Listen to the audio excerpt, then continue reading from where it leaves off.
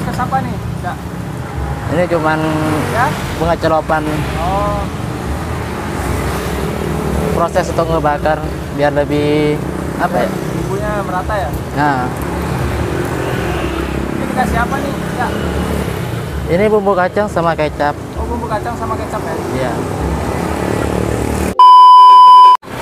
Ya, sore. Ini Cak siapa nih? Cak Ipan. Cak Ipan ya? Ya. Wah, ini usahanya apa nih, Cak?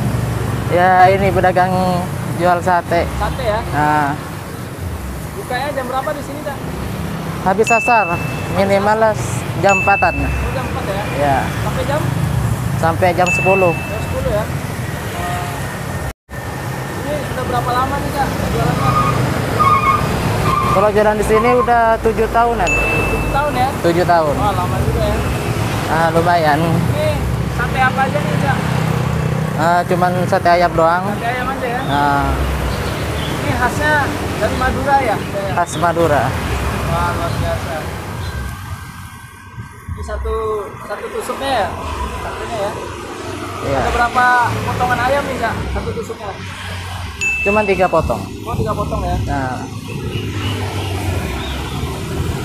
Ini kalau harganya mulai dari berapa nih, Cak?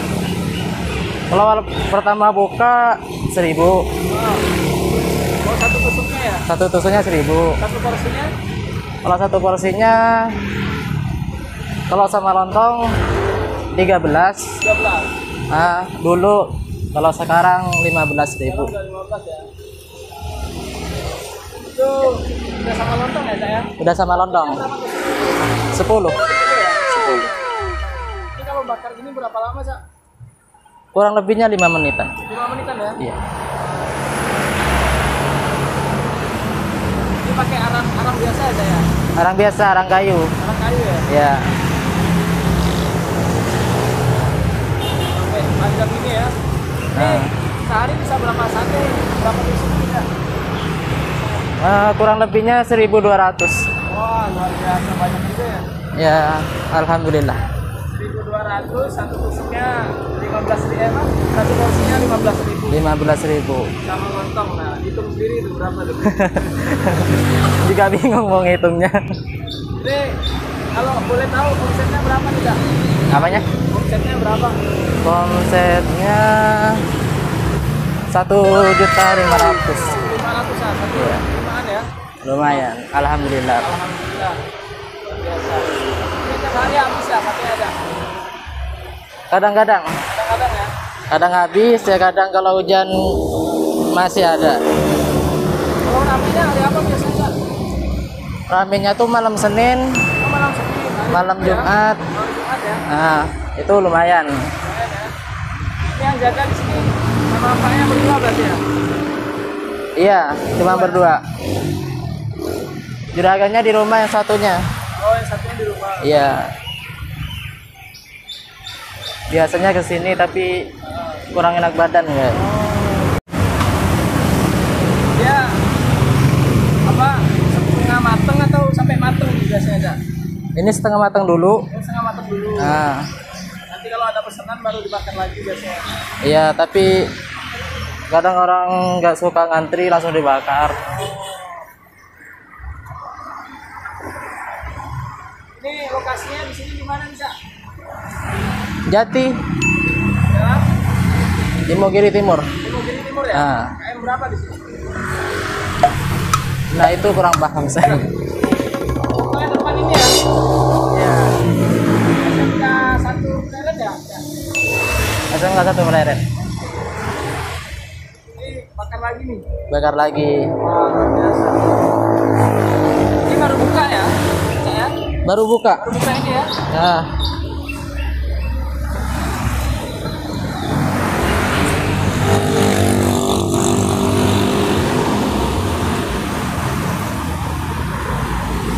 Dulu awal-awal antusias pembeli gimana, Cak? Awal-awal susah nggak cari pelanggan, Cak?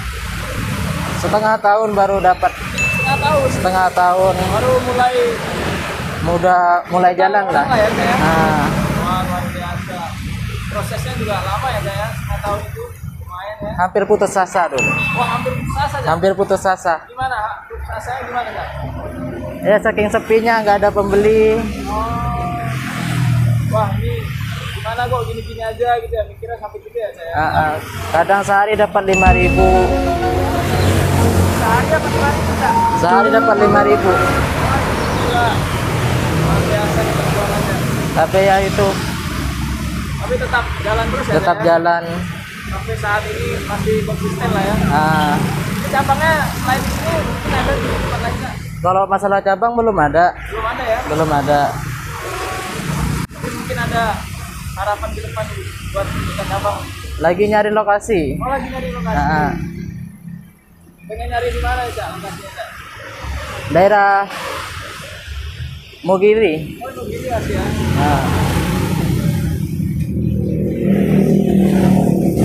Kalau di Madura nih memang khasnya sate ya Cak ya? Iya, kebanyakan sate. Kebanyakan sate ya? Tergantung kabupaten sih sebenarnya. Kalau di Jogja sendiri juga kan sate-sate Madura banyak ya Cak ya? Setiap 1 kilo ada. Ya? Jaraknya cuma 1 kilo ada. Oh ini sambal kacang ya Cak? Iya. Kecap ya? Ini bumbunya buat di rumah nih Cak? Buat di rumah. Siapan di rumah semua ya? Iya, cuman kesini udah bawa matangnya semua.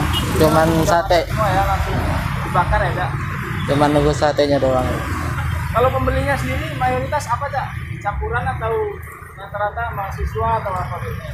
Campuran sih, nggak nentu juga. Oh nggak tentu juga. Tergantung yang lewat pengen Mampir gitu. Iya. Tapi kebanyakan bungkus atau makan sendiri Cak? Kebanyakan bungkus. Oh, bungkus ya? Kalau sate itu kebanyakan bungkus sih mas. Oh iya. Iya. Jarang yang makan sini, kecuali mahasiswa. Itu baru kebanyakan makan sini. Ini satu bakaran ini berapa tusuk sate nih Cak? 100. 100?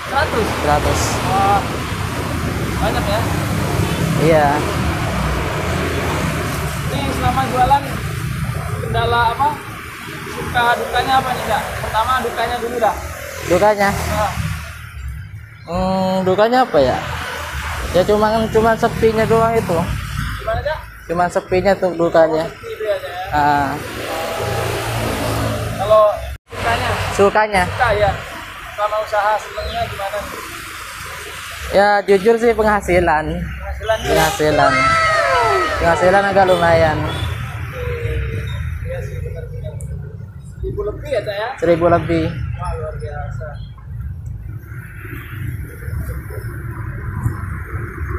Daripada nganggur tuh. Benar Cak. Berarti di Jogja udah berapa tahun Cak?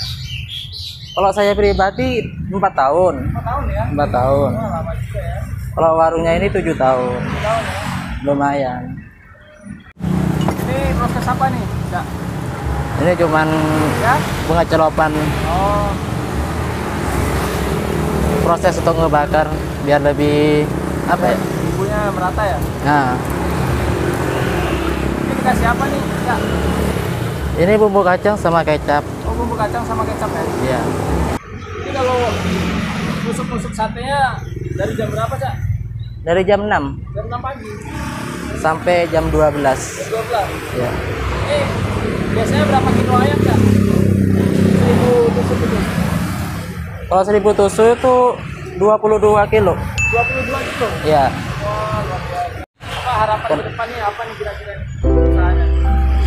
Ya, kalau saya pribadi sih semoga tetap lancar, makin rame. Ya itu doang sih. Semoga Ya. terus imbang Mbak. Doanya terkabul Cak. Amin amin.